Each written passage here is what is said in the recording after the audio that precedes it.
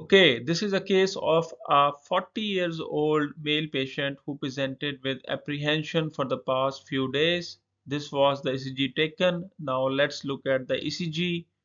Considering the ECG globally, we can see that there are some changes which needs to be considered because there are some elevations over here.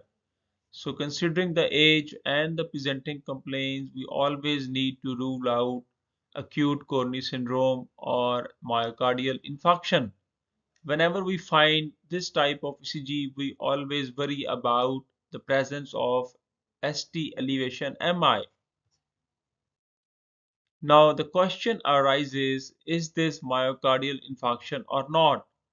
Now, if we see the ECG in a hurry, we might miss some things, and that is very important clinically in managing the patient, and especially in this case as well.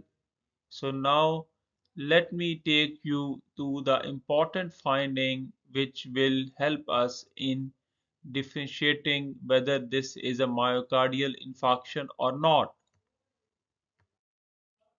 First of all, we always need to see the ECG as a whole, and that's why it is important to see if we even find some findings as well. So let's start with the P waves. Now, what do you think these P waves look like? Well, we can see that these P waves are inverted in the inferior leads, which are 2, 3, and AVF, and these are upright in lead AVR. Now we should consider what's happening to this patient. Is this patient in sinus rhythm or not?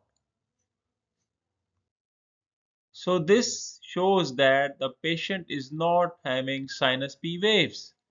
So this is some other rhythm going on, and that is an ectopic atrial rhythm. Now considering this rhythm, we can confuse these ST elevations with myocardial infarction. The phenomena is called Emery phenomena.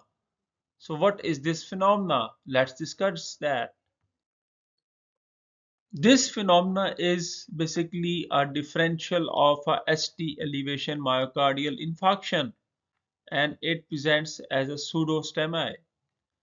Now we need to understand few basic concepts of the ECG. The atrial depolarization that is considered by the P waves, and there is also an atrial repolarization that is not seen on the ECG because it is present within the QRS complexes and it's hidden. And these depolarization and repolarization is opposite.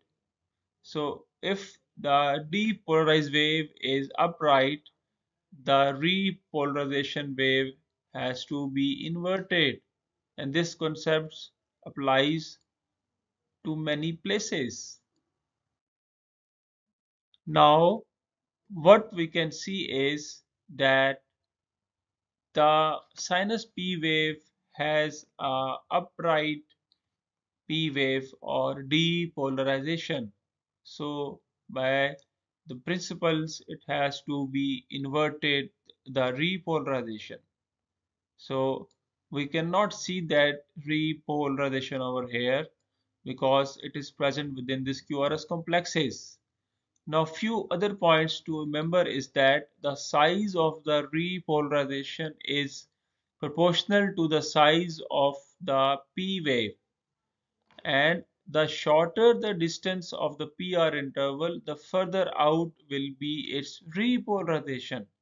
So this we mean that if this PR interval gets shorter by any means, this repolarization wave moves to the right side over here. So in the case of sinus P wave, the repolarization is inverted and hidden as seen over here. And in the case of ectopic P waves, which was our case, in the inferior leads, if it's inverted and these repolarization of this P wave will be upright. Okay. And now if we can see that the PR interval, if it is short over here, which is it, then the repolarization wave moves out, and that's why we were seeing this wave which is embedded within the QRS as well as slightly moved out, and that's why it was producing these ST elevation. So we always need to consider this concept, and always we have to understand these principles before interpreting the ECG.